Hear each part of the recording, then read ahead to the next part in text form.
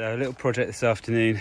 This is the garden gym build, and for the 2 years since I did it, I still haven't got round to putting any sort of step or decking out the front here. So I finally just bought a few short pieces of decking board there, and we'll run them in underneath there, about 3 deep coming out, maybe 4. I'm just working out the post placements now there, and one at the other end, and I'll get digging with the hole post digger. Hole dug around about 300 to 320 mils or so.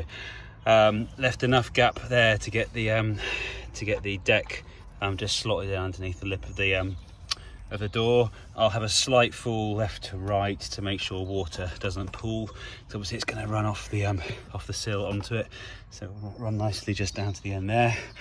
I've got some MOT1 sub base down the bottom there, compacted in. Now it's just a case of filling up with water, adding a bit of the postcrete, and then using the level to make sure it's plumb. Fine.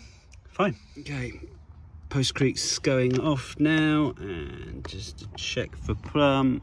There we are there, and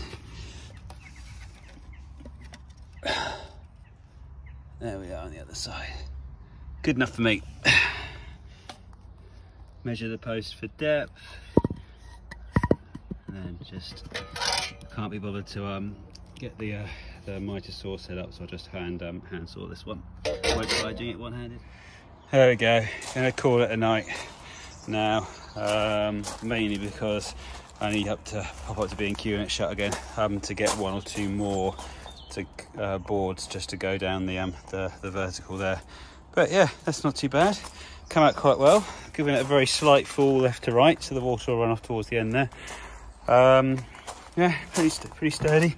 I have cheated at the moment a little bit, because stupidly I just did the 4 corner posts, and obviously over this length of what, 1.5, 1.6 meters, I guess, it sags in the middle, so I've just rammed some of the old bricks I had underneath there, just to support it there. But yeah, for the time being that's absolutely fine, and I'll remediate it as a project another weekend.